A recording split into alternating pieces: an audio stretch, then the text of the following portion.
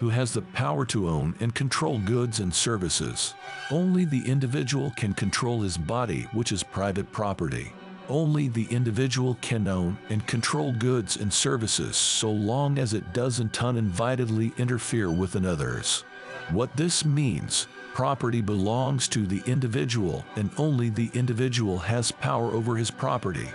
This is the natural ownership of property. This is, as I have explained, property in the book, and it must be accepted whether you're religious or non-religious. Property is based on the nature of man. These titles to property are then exchanged for other property titles. So, you must understand property to understand economics. If the goods or services are controlled by another, they are stolen. Property can only be dispensed or used by the owner.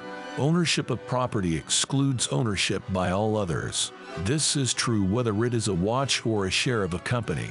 The watch or share cannot be bought if it is not sold. If it is, this would be unnatural ownership and therefore stolen.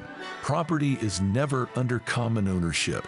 If it is, this would be unnatural ownership and therefore stolen. If property is removed non-voluntarily, it is a violation of property and removed by violence. How much property taken by a certain level of violence is still violence. A little bit of violence and a lot of violence is still violence.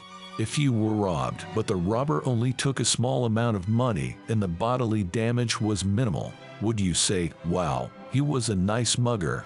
I assume not. A mugging is a mugging. This doesn't take great insight.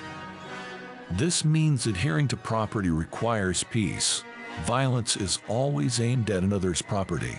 It's either violence or peace, communal property or property. State is more peace. There is no such thing as violence and property, communal property without violence. Statism and peace. Protection of private property and statism are impossible. Statism is only possible through the use of violence.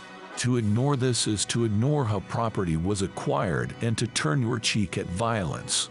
This is easily come to by rational means.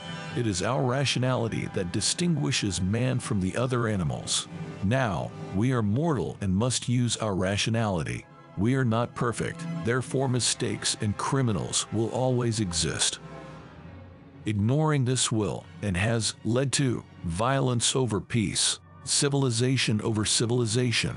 It is fundamental to not aggress against another's property. Hopefully this doesn't need to be repeated, but the body is private property. Don't misunderstand this as a pacifist argument. Violence can be used to stop violence, even implied violence, so long as it is clear and present. I cannot go over the specifics. This will have to be handled by a third-party arbitrator. Any such violence needs more violence to fund the current level of violence. Just as Randolph Byrne noticed 100 years ago, war is the health of the state.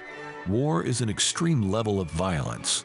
The state assumes absolute dominion over the economy, its subjects, and society as a whole. If war is its health, peace is its disease. If the public rejects violence, they are rejecting statism.